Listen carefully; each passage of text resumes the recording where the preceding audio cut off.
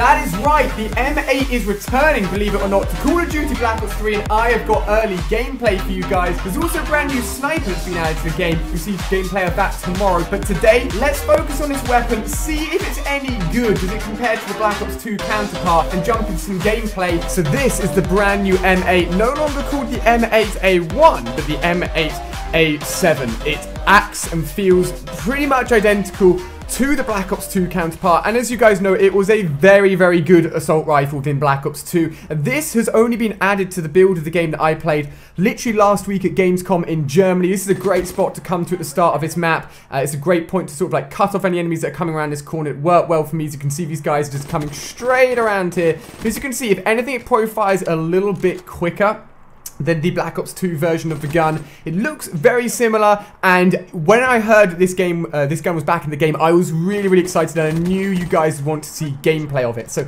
I locked down this area of the map, and actually have a very, very hectic start here, as all of the enemies are like, okay, we know Allier's here, let's come and kill him. I'm like, can we not have this right now? I need some space, I'm juking these guys out, and I've also got a sidearm, which is very similar to the B23R, there we go, B23R, as you can see here. I am sure I'm going to die. I remember literally screaming at this point when I was recording. I was like, please do not kill me. Luckily, I managed to get away with it, get out of there with my life still intact, using both the pistol and the M8 to my advantage. So let me know what you guys think, if you like the M8 or not. Personally, I was a big fan of it, but you still need that accuracy that was needed back in Black Ops 2 as well. If you're missing those bursts, then you're going to have time for the enemy to start shooting you. You're missing, they're hitting. Obviously, it's not going to be a good time. Now, if any of you guys have seen my recent Black Ops 2 videos, you'll know that I did a video called My Favorite Gun in Black Ops 2.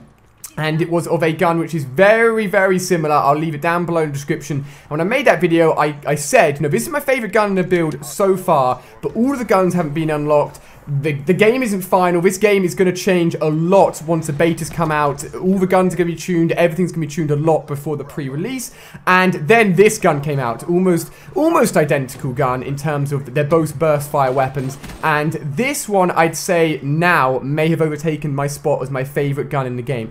Both of them are still really good, still viable weapons. They just have very slight tweaks where they're slightly different. The M8, if you liked it in Black Ops 2, you'll really, really like it within this build of Black Ops 3 as well. Now, it's an absolute machine, and unfortunately, I actually had a 68 kill gameplay in Black Ops 2 at Gamescom last week, where I was just cycling the VSAT. It's called the Hater now. I need to start calling it that, I guess.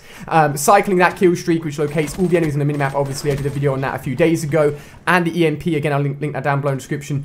And then cycling that kill streak, the VSAT, and the Wraith, and it was just, I got 68 kills. I went on like a 30 kill streak or something. It was absolutely disgusting, and is really, really effective. Now, unfortunately, when all the capture happens, most of the capture happens when other YouTubers get sessions to capture as well. It's absolutely telling that guy, drop shot, worked out well for me. So when you're playing against other YouTubers, obviously there's good players, right? So I was generally topping my team, and then another player was generally topping the other team. He's a Spanish YouTuber who actually will be sharing some of the gameplay using the new sniper tomorrow, and I'll share that with you guys. And we were basically killing each other, one off our kill streaks every time. We were getting so mad at each other, and we were sitting next to each other. So it was really frustrating. So unfortunately, I didn't actually manage to earn any of the kill streaks, but I know that it's a deadly combination when it does go well. Now, this, oh my gosh, this is the one, my friend. So I get aggressive here right off the start, pushing in, using the guns it should. It's doing me well. As you can see, this is literally their spawn point right here. Look at me, I'm getting shots in the back, pulling out at the right time, still got my double score to use as well. This bottom garage here is just serving me so well. Such a great point. People are coming out, I've got cover. I'm literally 25 score, an assist off of getting my first kill streak. I'm ready. I pop out, I see the grenade, I'll go back. Freaking exploded. The car didn't even explode. The only reason I went back was because I thought I'd have to avoid the car. Frustrating. But the main point is just actually the use of a weapon. Now, we still don't have all of the weapons unlocked within any of the builds of the game that I have played so far. So I'd assume that there definitely are more weapons. I'm not sure if we're going to get all of the weapons in the beta. I may even say that we may not see all of the weapons even in the beta, so there may be a few guns that are still left as a surprise until the full release of the game. So stay tuned, and I'll keep you guys updated on all of that. So we've had a lot of gameplay on a lot of maps so far. Moving on to the smallest map that I have played so far, and this would be the smallest map, I believe, in the beta as well. Not very big at all. Where I'm looking right there, there is a wall that you can wall jump, or wall run along, and it's a very popular route to take right at the beginning. And it's easy to pick off people if they are wall running, because they're just not going to be in a very good position. Now, you see my minimap going crazy right there. I've got a perk on that allows me, as long as the enemies are very, very close to me, allows me to actually get that little indicator, giving me a 4-point direction, either forward, back, left, right, as to where that enemy is in sort of like comparison to where I am. And it's really, really good if enemies are close to you, so I've been using that that perk, a lot, and it's really, really effective. And it's definitely one of the perks you're going to see me use a lot within my best class setup as well. And I'll be sharing, of course, with you guys some best class setups as soon as Black Ops 3 is out, and maybe even during the beta as well. I thought I'd throw this in here at the end. Both of us run along the wall, and we both just fall to our death. We are big noobs. But guys, that is going to be some M8 gameplay for you guys from Call of Duty Black Ops 3.